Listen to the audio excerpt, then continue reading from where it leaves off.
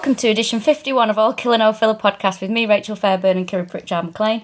Just before we start, we'll do our usual disclaimer. This isn't hero worship. We do this podcast because we have mutual interest in serial killers. And as long as we are doing this podcast, it stops us from writing to them in prison. Whee! It's very weird to do that without people joining in now. I know. Just, you know. But lovely I love how it's become more laboured over the... It's like, I get to the end and I have to take another breath. Oh, is it? Yeah. Well, you're just grinning all the way through it these days. I find it amusing, I don't know why. Yeah, you've got the giggles about it. So this is episode 51. We're doing Peter Tobin, which is sort of related to our last podcast, which is Bible John, but we shall get to that later. We shall. We would just like to take this opportunity to say thank you very much to everyone who came to see us in America. We had a fucking great time. Absolutely loved.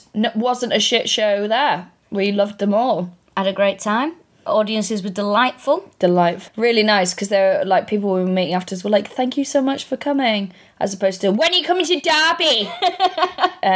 So yeah, we had a really nice time and we're really excited. It's just made us all get all giddy about doing the shows at Christmas here. And like met lots of you afterwards. You were all lovely. The lovely ladies that we met in Boston. From Liverpool. The lady from Liverpool. She was great. She was fantastic. With the daughter. They'd come all the way from Atlanta, I think. Yeah. And yeah, everyone was dead nice. Girl we met in Salford, also met her in Boston. Yeah, she'd moved to Boston, hadn't she? Girl who spoke Welsh to me at New York. Couple of gay guys, absolutely loved those. Oh, they were great. Sugar Cookie and Fuckface, yeah. Loved them. And thanks for all the lovely... we don't expect presents. It's always nice when you bring them. Oh, it's amazing. We had some cracking stuff. Yeah. So yeah, we've had... We had a really cool keyring and shot glass from the Overlook Hotel from The Shining. Although my keys have gone missing, so... Oh, that's very, sad. very upset. I should give you mine, but I won't. No, I wouldn't accept it. It is too cool. We found out as well that where we were staying in downtown LA was really close to the Hotel Cecil. Yes. Which is where Richard Ramirez did some of his, schlepping about, and where that poor girl a few years ago had like a psychotic episode and drowned herself on the roof. Horrible. Yeah, it was really scary, that footage of her in the lift. That's absolutely terrifying. And there was another person who used to knock about there back in the day. I can't remember off the top of my head. The Black Dahlia, didn't she drink? Yes, that was it. She was drinking at the bar. Yeah, so we were really close to that and didn't realise we would have made a request to stay there had we known. Yeah. But yeah, we had a really great... Also, I was really struck by LA... how, thoughtful all the questions were afterwards. Oh, very much so, yeah. Because, love it. But in New York, they're like, what's your favourite drag queen? And in LA, they're like, what is it like being women in male-dominated industries? Which is, a great question to answer. So thank you, everyone who came along and supported us and made us feel very loved. We're very, very grateful. Thank you. And thank you to the, nearly 1,000 of you who bought tickets to our extra Christmas shows. Because, London and Salford was sold out and there was big waiting lists, so we asked you guys and you said it was all right to put on other shows, and we did, and London sold out and Salford's very nearly there as well, and so I would book really soon if you can, if you wanted to come to Salford. That's it, basically. I just want to say a special thank you to the lady who gave me that bangle that you put booze in when we were in San Francisco, because I forgot to tweet it. I was actually looking at it before and I thought, well, actually I can't tweet it because I've been banned off Twitter, which we'll get to in a minute. And it was, what's the word? I wanted to Instagram it and I totally forgot, but I just didn't want it to go unappreciated because it was lovely. Yeah, I've got a matching one. Mine's a different colour though. It's great. It's a hip flask and a bracelet, so no one will ever know that you have a habit. So basically we had a really nice time. Thank you so much for coming along. Peter Tobin. Born... It didn't have a nickname. We're going to try and come up with him one over the show. Yeah. He was born the 27th of August, 1946, in Johnston, Renfrewshire, in Scotland. He had up to 40 aliases, though, that he gave himself. Yeah. Various different names. His job was a handyman. They think he joined the French Foreign Legion at some point, but deserted. But that's unsighted. He was born into an Irish Catholic family. He had 4 sisters and 3 brothers. He was described by one of his brothers as a bit of a wild child. Because he was second of 8 kids, but by 7 years old he was already in reform school. So, to be 7 and not be able to be sort of mainstream educated is pretty a bit wild is an understatement, I would say. Yeah, I used to work with a guy who, years ago, who never used to go out, never used to do anything. And he used to always get my surname, Fairburn, wrong and call me Fairchild. And then, because he used to go out quite a lot, I was like 18, 19. He used to say, oh, here she is, wild child. I'd be like, what do you mean? Well, Fairchild. Like, that's not my surname. Right. Doesn't work. Just doesn't fucking work. And also, wild child just can't really be attributed to somebody who just goes out like a normal 19-year-old, can it? His dad was a council worker and his mum was a housewife. Apparently he had quite a poor relationship with his parents, but he was described as a loner, but a bit of a charmer as well. Yeah, because we were talking about this, that we'll talk about it later obviously, but the women that he gets with very quickly, like, get into committed either marriages or relationships with him. So although he's, like a wrong un, he must have something about him that... Or be able to switch it on, certainly. He was described as very well dressed, and he used to enjoy visiting dance halls at the time, which was quite a popular thing. He spent some time at an amateur football club called Thorn Athletic, where he was sort of marginally successful.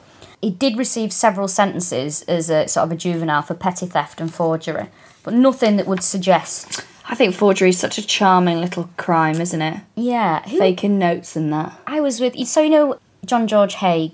that we've done live a couple of times. Have we done it? We've done live. I was just out. I was at my friend's house the other week, and I just looked at the TV for 4 seconds, and it said he was a consummate forger. And I went, John George Haigh. And my mate went, that's incredible. I went, what? He went, you've just watched 2 seconds of a TV programme, heard that, and you know it's about John George Haigh. I was like, what a catch I am. What a superpower. I can't wait till you're on Celebrity Mastermind. See, I'd love to go on Celebrity Mastermind. I imagine it would be the Gallaghers you would do. Can't do it. Our good pal George Lewis, comedian, lovely guy. He did Oasis as his subject on Celebrity Mastermind, and he won. You can't do it twice? I don't think they'd let you do the same subject twice, no. Is that what you'd have to pick something else? It'd have to be Oasis. Well, you just pick one of them, don't you? You do Liam Gallagher. Yeah, but I don't want to come across as weird. I can't... What if he's watching... Yeah, but then Noel will be like, who's this weird woman? Maybe... I don't know, what could I do apart from that? Famous sets of siblings of Irish descent. Of Irish descent. The Cause. Just 8 questions on the Cause. The Gallaghers, Bewitched. Where were we up to? Sorry. So... We're talking about his upbringing. So he manages to... I mean, he's quite popular with women. He's not, repulsive. So he had a 17-year-old girlfriend that when he was 24 years old. Well, they met when he was 22 and she was 17. Mm-hmm. And what she says is that he was very charming to start, and then he got violent. Mm-hmm. And this is Margaret, right? This is Margaret Mountner, yeah. Mm-hmm. So she was a typist and sort of admin assistant type work. And on the 6th of August, they got married eventually. But in 1969, after his abusive behaviour was obviously getting out of control, he attacked her. Yeah, so... He'd been chipping away at her self-esteem, and he started to not let her go out, and he was holding her hostage in their house. Yeah, and he used to beat her up, and she came home once, and this is horrific, strap in. He'd found that he had cut the head off her puppy, which is just horrible. Huge warning sign. Yeah, that's not like and that was my first red flag. Like, that's a get out of the house, this man's not safe. Speaking of puppy, I'm in the process of adopting a rescue cat, which I'm very excited about. Yes, you are. Went over the other day to meet the cat, and the reason why it reminded me of this is not because and they cut my head off, and I think fingers crossed that they'll like it. Is that her dog was great, the woman who's fostering him at the moment. So I was making fuss of the dog, and I was saying, what breed is it? And she said, my dog's a Bichon Frise, and he's half Bichon Frise. This one was Charlie that was sat on my lap. And she said, and the next one neighbour's got Jack Russell, and it's half Jack Russell. I was like, I see what's happened. But I looked in the garden, it's a fucking massive fence, like 6 foot, well, not 6 foot high, but high, about the same height as me. And I was like, oh, right, how did he get in? And apparently the Jack Russell bounced on the children's trampoline from next door and trampolined himself with his boner over the wall and then fucking stuck it to the Bichon Frise. It's mad. I imagine this dog as a dog version of friend of the show, Will Duggan. Absolutely. That's the exact kind of thing that he would do. In fact, you've just missed friend of the show, Will Duggan. He's staying at my house because he's best mates with my fella. And they're just going out. In fact, they've gone to the pub at the end of the road. Which I'm very upset about. You're absolutely fuming that they've not gone with you. I feel really left out. They've taken a pack of cards, so it's not going to get too wild. So he then assaulted her with a knife. Mm-hmm. He also raped her. And so brutal was this attack that she was found by a neighbour only because the blood was dripping through the ceiling, wasn't it? Yeah, so the flat below had blood dripping into their flat and it was from her. But what he had, without being too graphic, but basically he had used this knife on her and she inside her and she can't have kids. That's just done. Also, she was in a coma for 3 weeks after this attack as well. Mm. Now, obviously, she was terrified of Tobin. She had that... She felt like she was too scared to tell anybody about what had happened. And when she was released from the hospital, she was released into Tobin's care. Fucking hell. And he decides, well, we can't stay in Scotland now. I'm going to move her away from everyone she knows. I'm going to take her to Brighton. He's a monster, because also she's a kid. Like, she's 17 when she gets him in. Like, you think about those relationships she had when you were younger, and you were like, oh, this is normal. You know, especially because you have loads of, like, internalised misogyny, that you're like, women are mad, women are they, you know, that you just believe about yourself. And then having someone do that, and just have no support. No, oh God, it's fucking terrifying. She like, it's not that she'll think that's normal, but she won't know how abnormal that is. Yeah. Poor fucking kid. So he goes to prison, doesn't it? For theft. For theft. He gets 5 years, he only serves 3, and in that meantime, she fucks off. Yeah. She bolts. Good for her. Yes. 1973, this is when he's released, he meets Sylvia Jeffries, who's 30 years old, she's a nurse, and they get together. And they have a son called Ian and a daughter called Daisy. Now, Daisy dies very soon after she's born. Now, Sylvia and, so far, Margaret, and is sort of onwards, every woman he becomes involved with, he starts to get angry when they are having their period, doesn't he? Yeah, so he's generally described by most of them as being violent, manipulative, and having a huge... like flying into a rage when he finds out that they're ragging, which you'd think he'd be pleased about because that's like, yay, we don't have a baby again. Yeah. Do you know what I mean? Like, but something about women menstruating sends him into a rage, which is one of the things that links him to being Bible John. So in 1976, she left him. She took their son and they went to a women's refuge. And she'd kept a diary of all the abuse that she received from him. Yeah. And she gets a lifelong injunction against him, doesn't she? Which, yeah, I feel like that must be quite a feat to get. So basically he wasn't allowed to contact her or approach her for the rest of his or her life. Which I feel like that, what must have been in that fucking journal? Horrendous. To make that happen. Although I kind of like the term lifelong injunction. I'm going to end friendships with that. Like... take this, not a friendship breakdown, it's a lifelong injunction. Nice. Okay? I like it. I've never heard of one before. That's really full on though, isn't it? Yeah.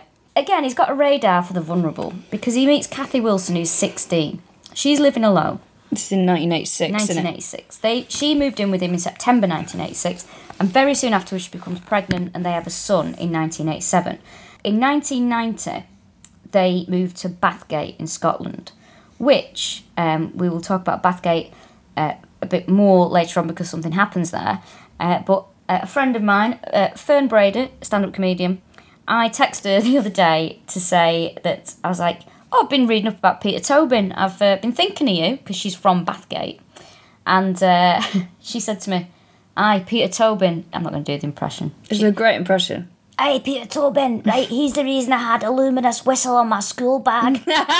She's like, my parents thought I was next. But all this was happening in, like, so they got married in August 1989, and they're over here in sort of, like, yeah, basically 1990. Yep. Oh, yeah, I guess she would have been in school then. Yeah. She'd been quite little, yeah. Yeah. So she And obviously, remember, we're going to get to this bit. So the girl that goes missing was missing for many, many years. Yeah. So people were probably thinking... You'd think it was somebody that lived where you lived, wouldn't you? Definitely. And he was then, with Kathy as well, he was violent, he was controlling, he wouldn't let her leave the house.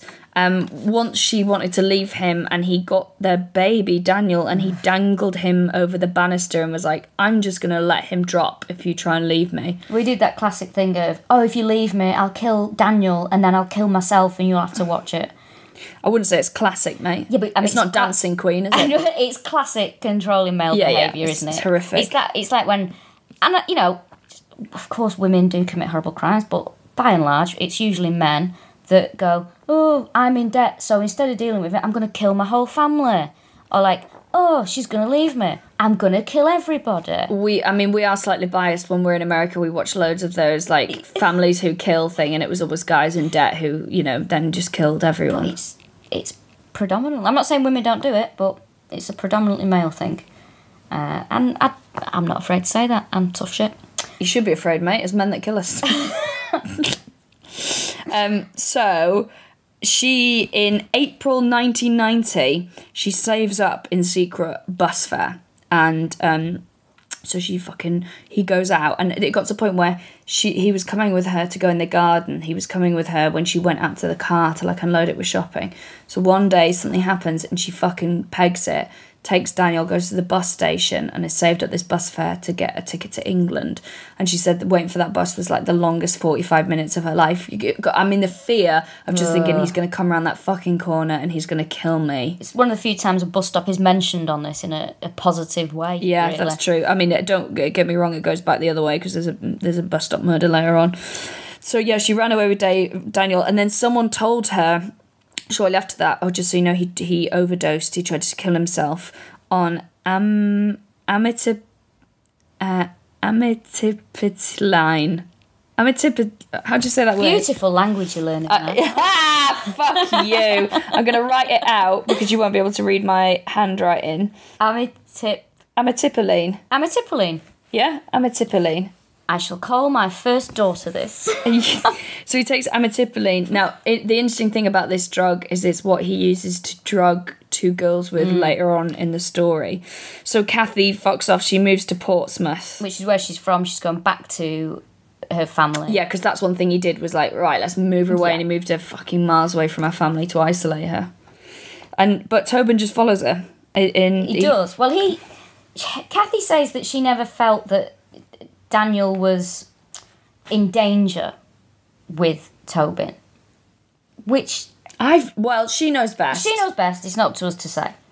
And he moves to be nearer to Daniel so he can spend more time with him. And on the 4th of August 1993, two teenage girls, two 14-year-old girls, he's living at a place called Lee Park in Havant. And these two 14-year-old girls, they go to call for a neighbour who wasn't at home, so they went to Tobin's house and asked if they could wait in there. Now, Daniel is at Tobin's house. It's his sort of time to have him. And the two girls go in and he forces them at knife point to drink cider and vodka. He drugs them. And bearing in mind Daniel's there, Daniel's 5 years old. And he stabs one of the girls and he makes Daniel go and get some ice so he can put it on the girl's wound. Fucking hell. He phones Kathy. He says, oh, I'm very ill with heart trouble, which is a common feature that keeps happening. He's a hypochondriac as well as everything else. He said, I'm very ill with heart trouble. Can you come and collect Daniel? And she's like, of course, yes. So she goes to collect him. I think she actually asks him if he's all right and see how he's doing. And I think he says, oh, I just need a bit of a rest or I need to go to the hospital. And what he does, after he's raped and attacked these two poor girls, he turned the gas tap on in the house and left them for dead. Jesus. Now, he does a runner. Yeah. Which, again, is a common feature with him. Yeah. So he goes and he hides in a religious retreat in Warwick under a fake name. Now, so this is another reason why he's linked to being Bible John. So, for a start, apparently he looked like the sort of E-Fit sketch of Bible John. Bible John was quoting bits of the Bible. He always hides in religious places, Peter Tobin. And there's the thing about hating it when women are on the rag. Yeah. So he's hiding in these religious sects. And the reason he's found is partly because of Crime Watch, the now defunct TV programme. Is it defunct? Yeah, because you know what? They fucked about with it. You know, like the raffle car in Father Ted? Right. Such a specific reference. Brilliant episode. They win a car in a raffle. There's one dint in it. They tap, tap, tap, tap, tap away at it. They ruin the car. That's exactly what they did with Crime Watch.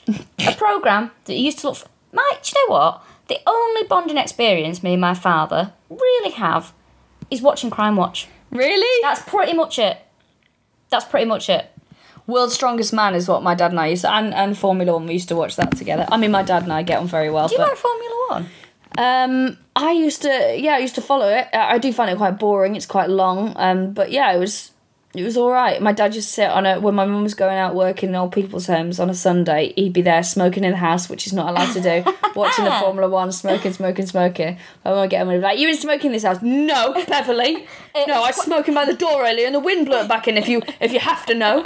It's quite clearly the tyres on the television. Yeah. I think you'll find. But yeah, and World's Strongest Man. I used to fucking love World's Strongest Man. Well, that's it. Crime Watch. That's the only programme me and my dad really ever watched together. And now it's gone. People's Princess, Jill Dando. Now it's gone. She was Crime Watch, wasn't she? Was it? Yeah, she was. Yeah, she was. If you love a conspiracy theory, that'd be interesting. Look up the Jill Dando one, mate. I'm obsessed with that. Have I mentioned? So I must have mentioned it on this podcast. So the day Jill Dando was murdered, I definitely mentioned this. We should maybe explain to people who aren't based in Britain. So Jill Dando was a really popular television presenter. Yeah. Weirdly, she died. Did she die about a similar time to Diana? Because I know she looked like her, and there was loads of it was a weird thing that was kind of swept up in that Diana. Was just after, from what I can remember. So she looked similar to short blonde hair, really attractive journalist. Very respected, very warm. I think she used to present like the odd like a place in the sun or something as well, or something like that. Yeah, all different kinds of. Yeah, and she was most famous for Crime Watch, which I guess you have in America and Australia and places as well, where you're like, there was a robbery on a bank and the person had a very distinctive tattoo on their eye or whatever, and so she was assassinated outside her house one morning. And did they find the person who did it? Well, there was a chap who was a bit of a peculiar... That was it. It's like a Lee Harvey Oswald. Barry Bulsara, wasn't it? Yes. Who was obsessed with Freddie Mercury. Yeah, that is Freddie Mercury's Bulsara. Real name. Yeah. And he was sort of accused of this, but I think it was found not to have been him. And they've never found out who actually murdered her. But the day that it came out that she was murdered, I was in school and...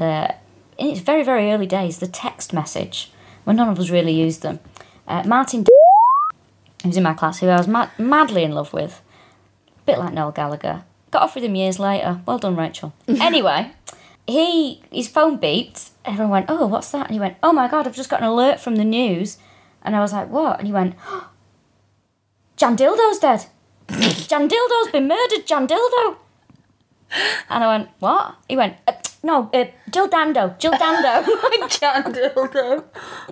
Oh God, so sad. Like, we're not laughing at her death. We're not laughing at that. Jan Dildo is a fucking brilliant drag name. I was going to say that'd be a cracking drag queen. Jan Dildo's dead. Quick, come quickly, Jan Dildo's dead. Jesus Christ. But yeah, if you look it up, there is a really dark theory as to why she was killed. Yeah, very interesting. Which we will talk about maybe at the live shows. Oh yeah, we can have I'm sure someone gave me some little insider information on it. So, where were we? Anyway, Crime Watch. So the Peter Tobin, well, the description of him and what he looked like, because he had done a bunk, appears, and he gets recognised at the religious retreat, so he gets arrested and taken to trial. So May 18th, 1994, he's taken to trial at Winchester Crown Court. He pleads guilty and he gets 14 years. For rape and not attempted murder. Yes. So that was like the plea bargain, wasn't it? So he gets let out after 10. And the judge said this was the worst case that he'd seen in 10 years. That's horrible. It's awful. It was two teenage girls whose lives are absolutely ruined by this fucking monster. So 2004, he's released. He's 58 years old at this point. He's a registered sex offender. He's meant to be telling the police where he is at every given point, if he moves towns or whatever. And his family have disowned him. Yeah, he moves back to Scotland. He's in Paisley. And so May 07, he gets another 30 months on his sentence because he breaks the terms of the sex offenders register. Yeah. Well, and I think that's for not checking in. He also meets a girl called Debbie, who's very, very young. And she sort of develops a friendship with him that doesn't seem to be anything other than that in it. And they get on, and she actually describes him as, he's quite funny, and he was quite nice, and we got on very well. And she was actually warned by the authorities about his past crimes. So she was sort of a bit, she sort of took a look at it, and he's like, oh, you should seek legal advice because the police are lying. Luckily, she had the nous to go, hang on a minute, there's something not right here. Totally cooled sort of the friendship off and didn't really get involved. And Debbie returns a little bit later on in this story as well. How old was Debbie? I think she's about 16, 17. She's very, very young. Have you ever had that where you've had like a much older friend? Or did you ever know anyone like that? I've still got quite a lot of friends that are older than me. So my friend Karen, who used to work with years ago, Karen's like 63. Really? Yeah, we get on. We have a right fucking laugh, me and Karen. So there's something really dark. In my school, there was a guy who was like very, I would describe as like sort of geeky sixth former. Sort of like Dungeons and Dragons vibe. Sort of benign, sort of hello. Would always sort of let on. And like, I used to hang around with like, from as soon as you start getting a personality, so like year 9 and stuff, was like, me and like the goths and the skateboarders, and then by the time I was sixth form, it was like me and my little gang of like indie kids in skinny jeans. But when I was sort of like younger, so in that little what we would call goths, we were skaters, but in our little skater phase, he would sort of let on every now and then, and he kind of knocked around with some of my friends. But he was in sixth form and we were like in year 9 and stuff. Anyway, did not think of him ever again. And then my friend messaged me like about a year ago, and she was like, oh, do you remember this guy? I was like, oh yeah, vaguely. And she was like, he's been put in prison because he had raped a load of girls in like really horrific violent attacks. Because like where the town I went to school in was a big university town, Bangor. And he, there's a park that you cut through that we used to knock around in all the time called Uni Park. That you cut through to get to some of the accommodation, and it's like quite rural where we're from, so it's not lit up at night, but it is just like quite a safe. Well, it's nowhere safe, is it? But feels like a safe place. And I think he'd attacked 3 girls, wow. And the judge was like, we have to put you away for as long as you can because you are just a threat to women. Jesus. And it's like this guy, and then when you look back, you're like, oh yeah, what seems like a benign guy who doesn't get on with people in his year because he's a bit geeky is actually, that's someone praying. Just like you analyze someone's behavior differently when you know everything. I guess it's really creepy, isn't it? Yeah, it's very strange. Sometimes it can't. Yeah, I think it's fine at our age having friends that are older. Yeah. But I think when I was like a teenager, because like when I was at school, I used to think, say when I was in year 8. So there'd be a lad, it was like called Peanut, who was in year 11, he was very Oasis Liam Gallagher type. And I used to think he was very attractive. But to me, he seemed like a grown man, because at that age, 3 years is... Yes, massive. It's like a huge thing. And I remember once he started talking to me, and I was thinking, ew, why is he talking to me? He's like a grown-up. I'm still like that, in that my boyfriend gets really annoyed with me, because I'm like, you're in a different school year, and he's like, you're fucking pathetic. I was like, you're pathetic. You're in year 9? But I find it really creepy that my boyfriend would have been in a different school year. And I also find it's weird that his best mate is a year below him, would have been a year below him. I'm like, why were you knocking around with someone the year below you? And he's like, you're fucking 30, nearly 32. But I just find it weird. How do you think I feel at this current juncture in my life where I'm getting constantly asked out by men that are 10 years younger than me? Oh yeah, you're getting asked out by babies, teenagers. What am I meant to do? I can't sit on it, see what it's like. No, I don't think I can do it. Yeah. What we talk about? Pokemon. Yeah, it's come around twice, so that works. Anything that's come around twice. Both times. Tamagotchis. Tamagotchis. Did you get them? When I was your age, we used to have a thing called a Tamagotchi. What else has come around twice? Pogs. I feel like they had their time. Yeah, they have. Push Pops. Oasis. There's plenty to talk about. Oh, no. Nah. I'll let you know how I get Our on. friend Dan Nightingale used to have a great routine about, all his mates are like, pulling a 19-year-old, and he's like, I don't want to have sex with a 19-year-old and her being like, can we just watch Ice Age 3 and maybe have some Cheerios? Ice Age 3. That is funny. It's great. It's a brilliant comic. Where are we up to? Right, so there's another incident with a lady called Cheryl, who he sort of described as he groomed her, and he pulls a knife on her. Now, what he doesn't expect is that Cheryl's been in the army. And I fucking love this. She gets the knife off him, and what's his reaction? Oh, he feigns a heart attack and ends up in hospital. What an absolute There's a lot of this. So the police get involved, and he changes his name, though, and he goes on the run yet again. And he changes his name to Pat McLaughlin. Now, this is where we come to... The church. So September 2006, he's working as a handyman at a church in Glasgow, and he's going by the name of Pat McLaughlin. Now, he's on the sex offenders register here. He's not complying with it, so he gives them this false name because otherwise they would do a background check and be you absolutely can't work here, mate. So there's a girl who also works in the church. She cleans there. Her name is Angelika Klok. She's 23 years old. She's from Poland. She was staying at the chapel as well. Now, she was working there to pay for her own degree. She was doing a degree in Scandinavian studies in Gdansk. She was last seen with Tobin on the 24th of September in 2006. And then they don't know what happened, but they think he attacked her in the garage. They think... Because they sort of got on very well, and they would spend time together. He's doing handyman stuff, she's getting involved with other things and helping out. Now, one afternoon or evening, we're not sure when, they were in the garage that was attached to the church. And in this garage, there was all things like... It was like a storage area, so it would be like paint pots and various other things for DIY. Now, for whatever reason, he attacked her with, they think, a table leg. And he beat her, raped her and stabbed her. And then he dumped her body underneath the font, wasn't it? So he hid, basically, there was a floor space in the church, but a very small space that you could like lift up, and it was by the confessional booth. And she was bound and gagged, and he put her in there. And they think forensics, when they found the body, which was found on September the 29th, she was still alive when she was put in the floorboards, which is fucking terrifying. So he's, obviously people alert the police that she'd gone missing because he's very out of character. And that he's gone missing. Oh, well, when he gets questioned, as does everybody at the church, he gets questioned, says he doesn't know anything about it, even though he's the last person to see her. And then he goes missing the next day. Nobody can find him. He didn't show up to the church. So Dennis Curran, who is a charity worker at the church, he has got photographs of all the volunteers for ID and, just, I suppose there was a valid reason. Top trumps. Yeah. And he gets the photograph. The police ask for it.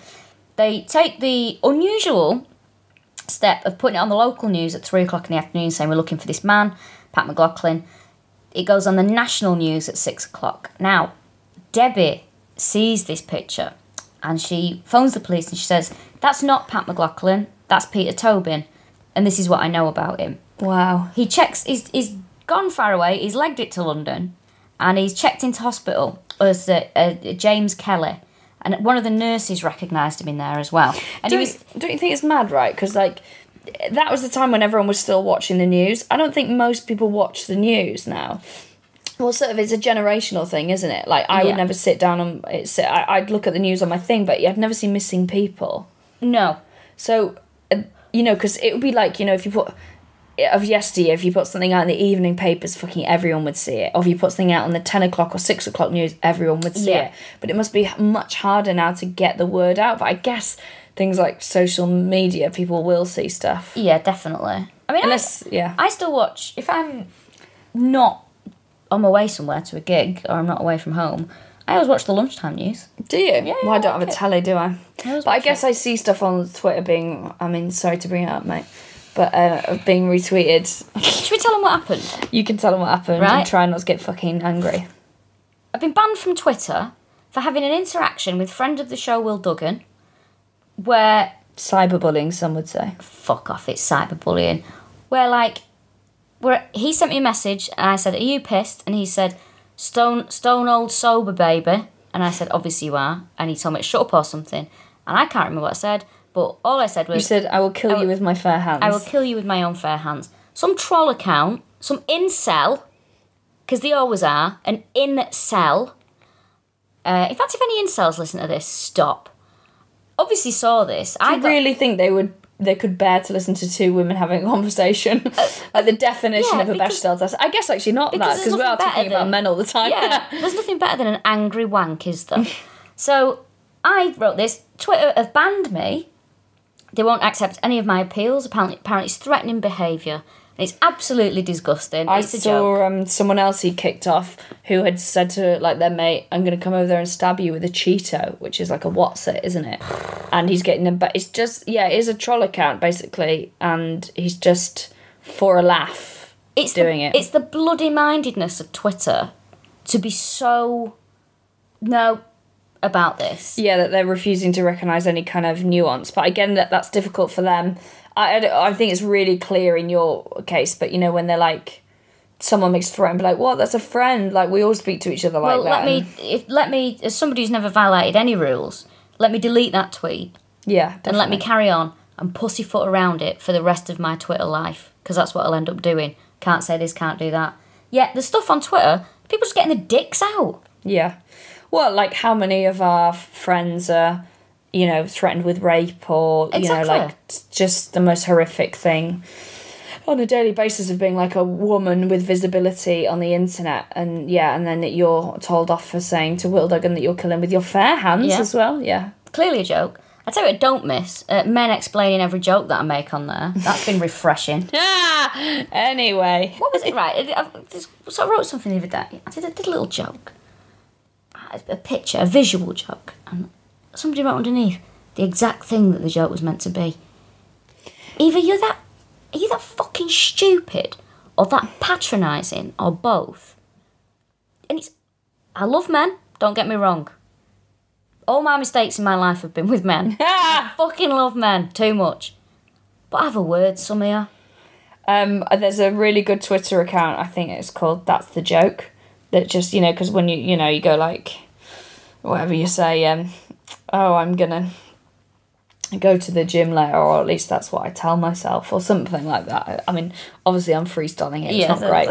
And they go, lol, I bet you don't end up going, I bet you just say it. And it's like, yes, I mean, that's literally what I'm saying with that. So there's a Twitter account now that retweets all that stuff called, that's the joke. Just grind you down. And don't start tweeting insane and attacking men, because I'm not, as I say. They can't tweet you, mate. You're off. As I say, I think it's well documented that I love men. Anyway. And that isn't a come on either. What do you mean? I don't know. I've had enough. Anyway, back to this. Who are you getting angry at now? Oh, I'm angry with plenty of people. I've had enough this past 2 weeks. So he's hiding in a hospital under a fake name. Yeah, with his fictitious complaint, because there was bugger all wrong with him. Yeah, and so thankfully that nurse recognises him and he gets arrested. Mm-hmm. Now it goes to trial. It's about 6 weeks, this trial. It's at the High Court of Justiciary in Edinburgh. So it lasts from the 23rd of March to the 4th of May 2007. It's Judge Lord Menzies.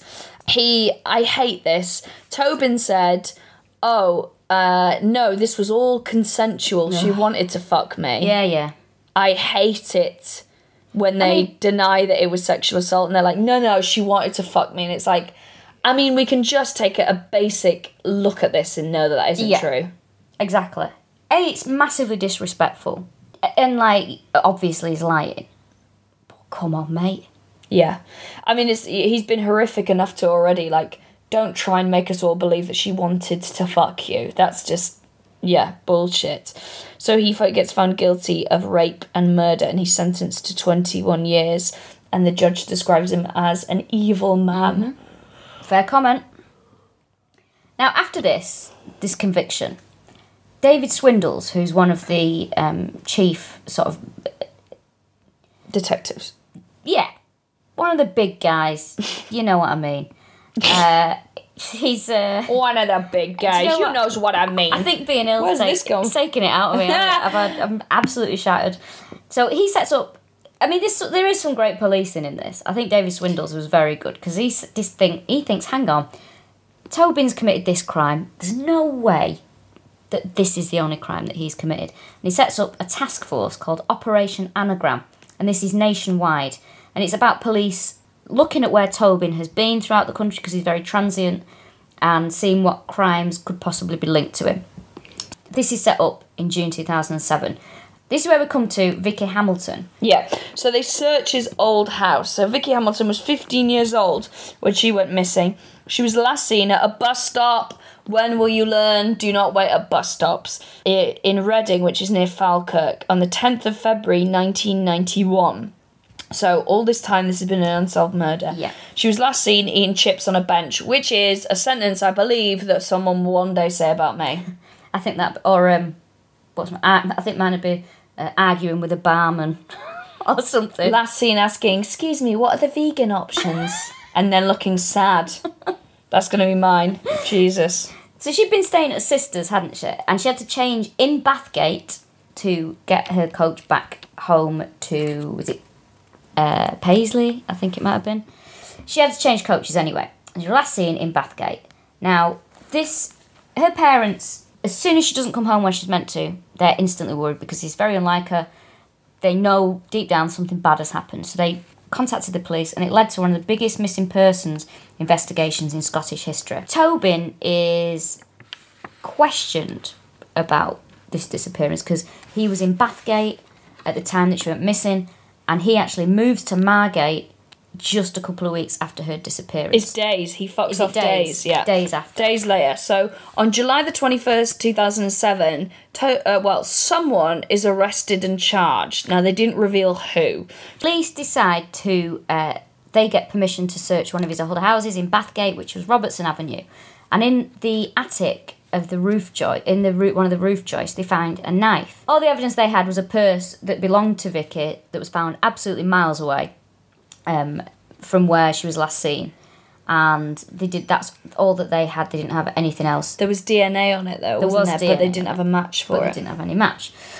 So they re-examined the purse after they found the knife, and they found that on the purse there was DNA that didn't match Tobin, but it matched his son, who was 3 years old at the time that Vicky had gone missing. And they think what happened was Tobin had given him the purse to play with, and then it had just got lost as they're going about their daily business. So weird, isn't it? So dark, isn't it? So dark. The knife that they found during the search, they found skin on it that matched Vicky. And Tobin was then interviewed about Vicky. He actually admitted having a knife that was very similar to one that they'd found. And then when he realised why they were asking that, he sort of backtracked and he panicked and he became aggressive, and he just wouldn't admit anything. He said he'd never met Vicky, he didn't know anything about her, and he hadn't murdered her. Now, obviously, at this point, they have got enough evidence to charge him with her abduction, and they think what happened is it's very likely that Vicky maybe saw Tobin and asked him for directions, and she just picked the wrong person to ask. So, the 21st of July 2007, he's charged with Vicky's abduction, but obviously they don't have any body either. And this is where we end up going to 50 Irvine Drive in Margate. So, on the 14th of November, the police confirmed that they find human remains in the back garden. Now, Tobin, when he moved down to, I think it was when he moved to Portsmouth, he got working for the water department digging trenches, and he was trained to do it very efficiently. So he was digging in the back garden a sand pit, wasn't he, for Daniel? So his neighbour, he wasn't actually digging a sand pit.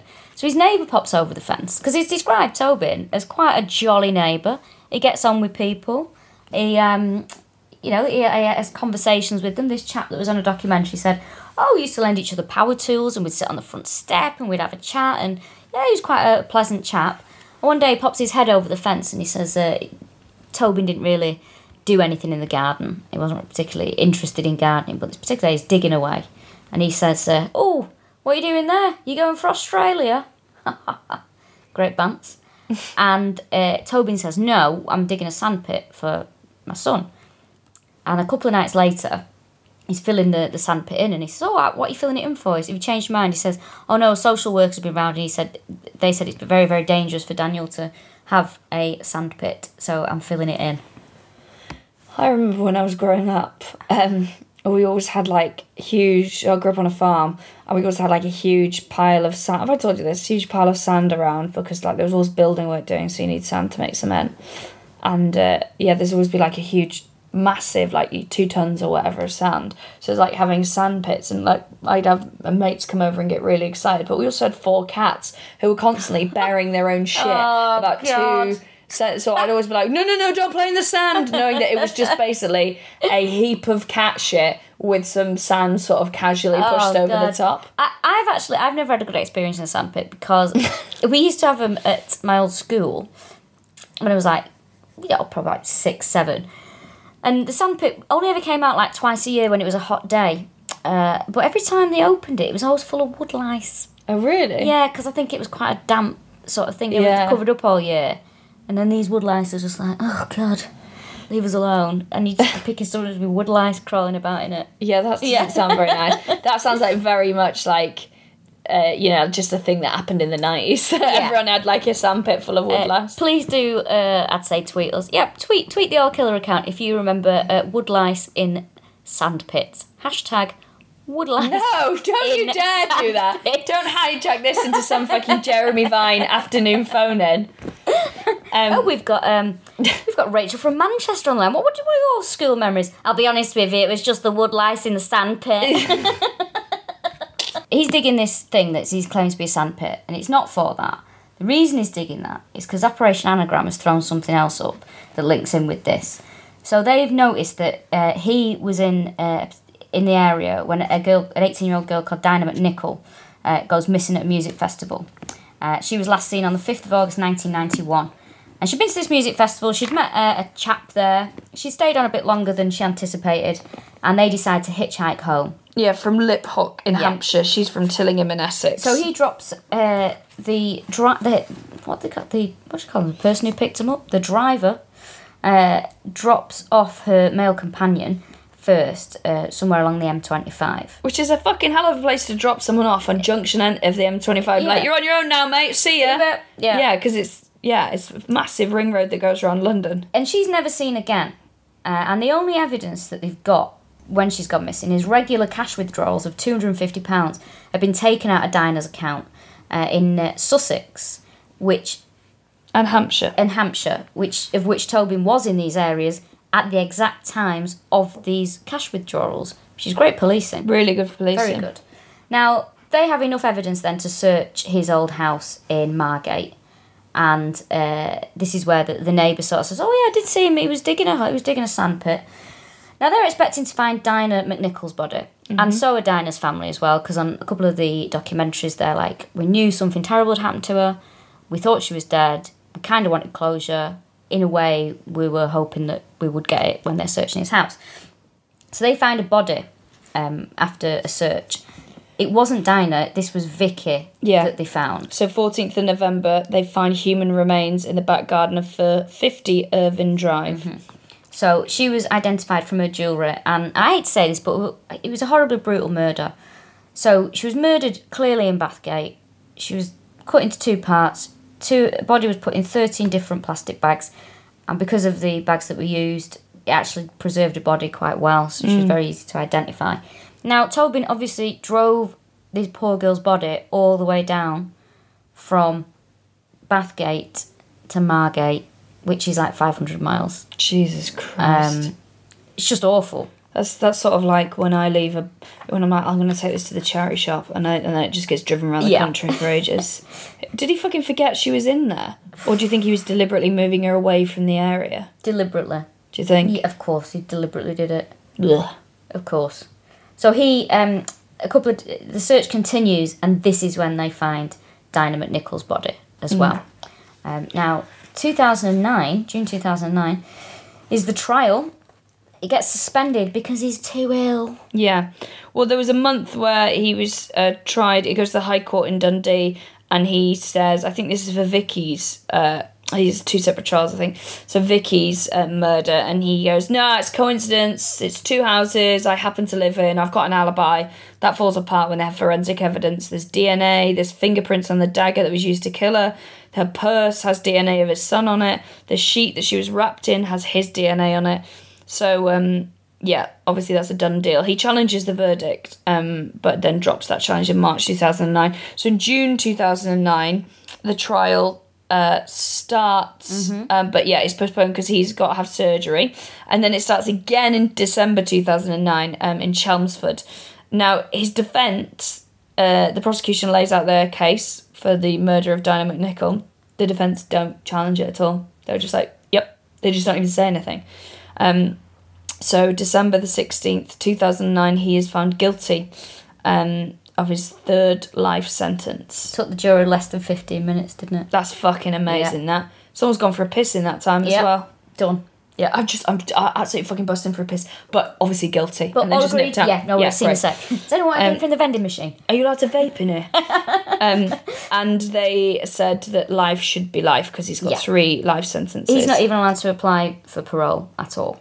So after these 2 other further convictions, they reopened Operation Anagram because it had been so successful.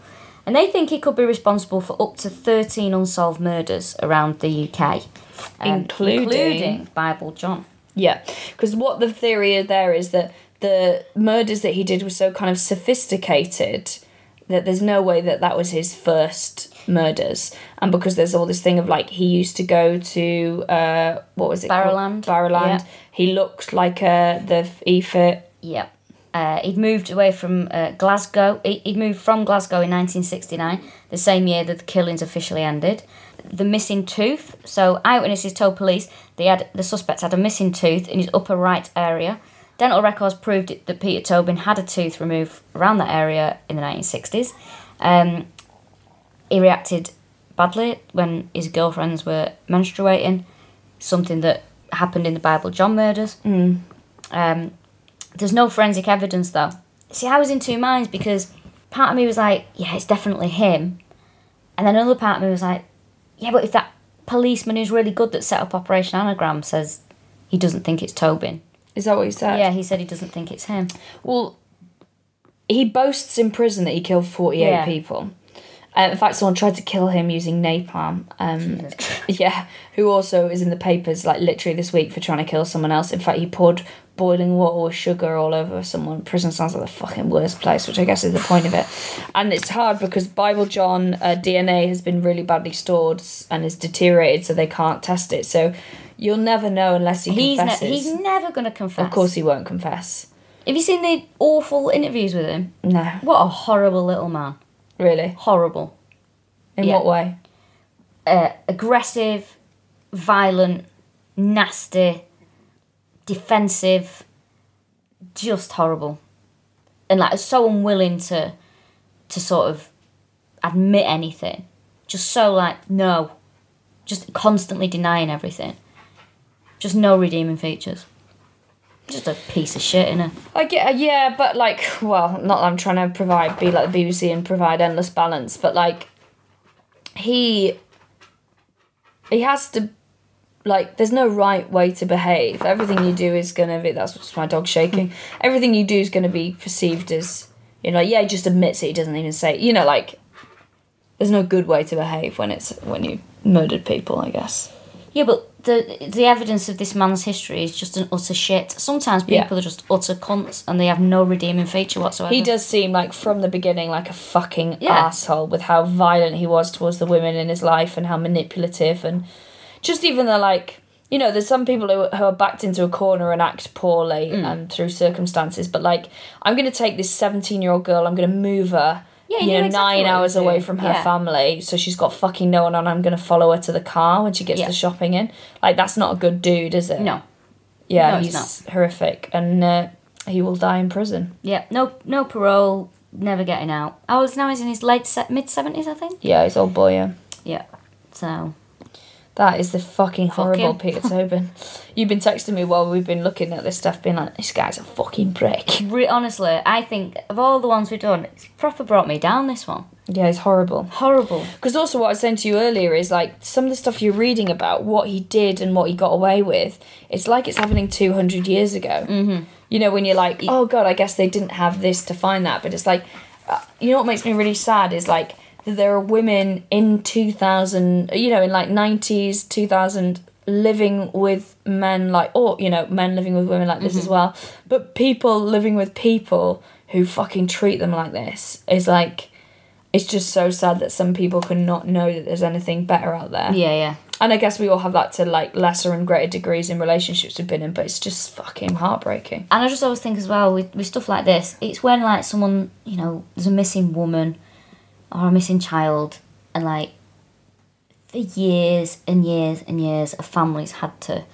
go through the agony of like not knowing something awful's happened, but not knowing the actual facts of what happened. And there's one person that fucking knows, and they can sit there with no conscience. Well, it's fucking Keith Johnson, isn't it, on the moors? I just can't.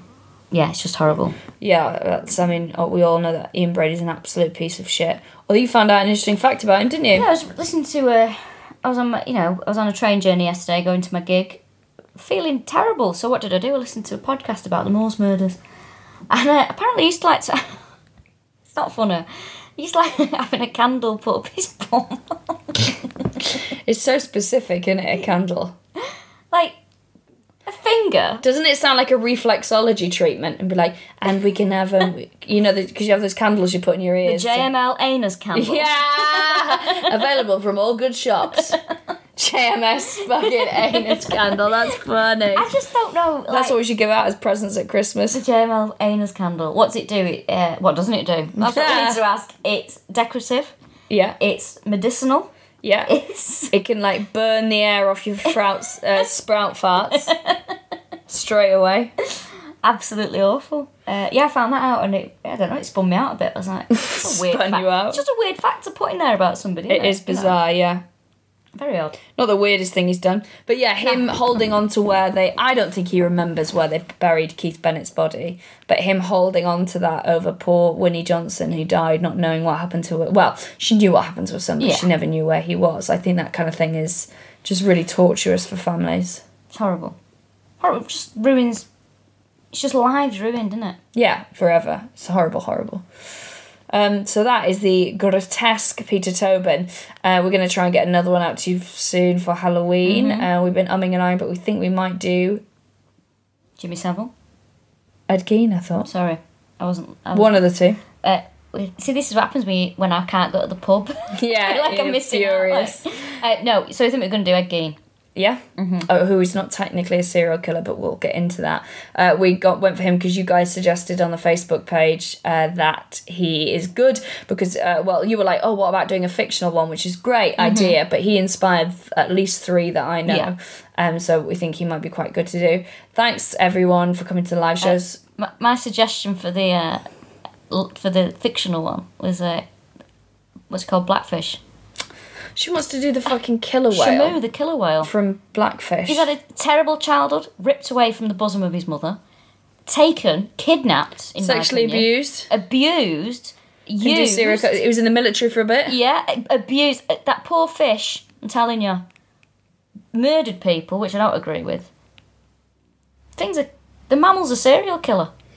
I think I'll get really upset if I watch the programme about it. Oh, it's horrible.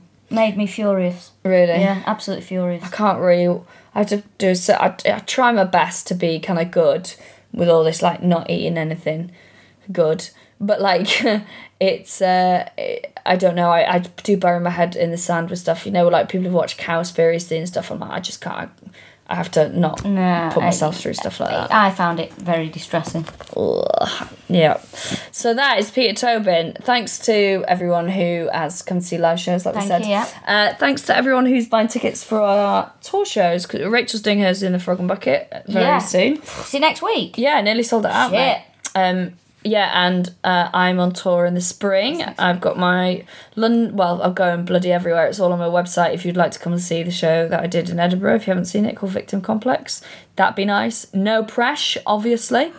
Oh, and someone tweeted me the other day saying, I just sat next to you on the bus when I had an all killer tote and I didn't say anything. Say something, because then I'll know to stop slagging... and telling very indiscreet stories loudly on a bus about him. Please don't be afraid to say hello. I love it. She fucking loves it. She's like, just been recognised again, mate. Love it, me. Yeah, Rachel lives for it. I get quite shy because I'm always worried about how, oh God, I look like shit, like I've not got any makeup on. I often worry, how pissed am I? That's always at the forefront of my mind. I've been very good recently. Can't get the pub today, can I? Well, I can actually. I'm going in a minute. You're literally going in a second. Classic Fairburn. Classic Fairchild, that. Wild child. Here she is. Nice, very good. It was quite neat, that, isn't it? Little bow on it. Thank you so much for listening. I will speak to you soon. Bye.